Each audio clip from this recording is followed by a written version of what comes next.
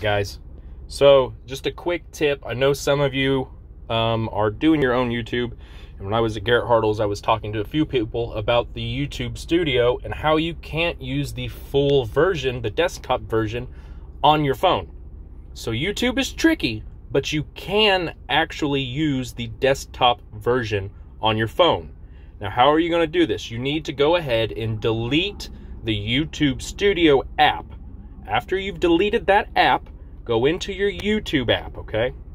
Now, normally, we would go up here and you would click Studio and see it's going to want me to download it. We don't want to download it, okay? We're going to get out of here. We're going to go back up to our icon. We're going to go down to Help and Feedback, okay? And this is how I found it. Now, let me exit out so I can show you guys here how I found this. Help and Feedback. Gee whiz. What you're going to do is you're going to search in-screen. And if for some reason it's not going to let me show you guys what you have to search, you'll search in-screen. You'll click on it. It's going to pop up a couple links. Click Add in-screens to Video.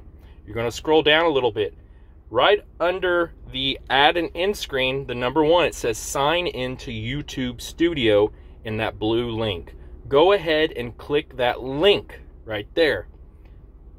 All of a sudden, you are now on the desktop site for the YouTube Studio, and you can literally do everything that you can do on your computer on your phone. This is super helpful for people that only use their phone. They don't allow us to have this on a mobile version. So this is the trick, guys. So hopefully this helps somebody. We got some more videos coming. I've got a lot of footage edited from Garrett Hartle's house, and we went over there last weekend or a week before that. So that'll be coming out. We've got tons of stuff. I'm just super busy.